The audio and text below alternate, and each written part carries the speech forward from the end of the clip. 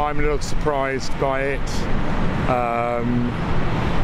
I didn't think that would happen, but if it's the tabloids that have driven him out, then it's a shame that our press is sending our royals out of the country.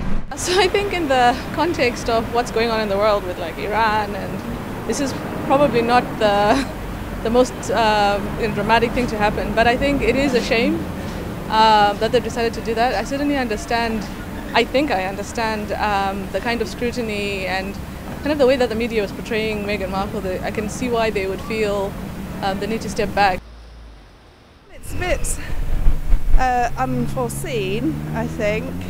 I think they should do whatever they want to do, really.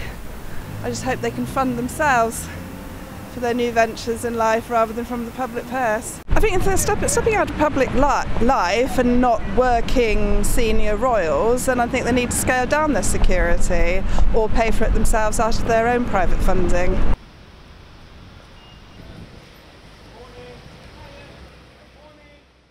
I just think what that wedding cost and that security. Honestly, I think the nation made it more than that back from the publicity and whether it's the television rights or honestly, there's often an upsurge in sales and and that sort of thing. So I don't think it's any loss in that regard.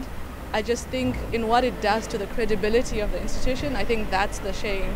I think because he's a bit more junior, then it's not like Prince Charles or William, maybe not so much, but it could set a precedent and a trend going forward.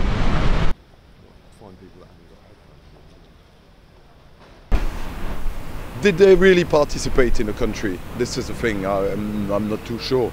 It's not. I don't think it's going to change anything particular about, the states and affairs of the country, really.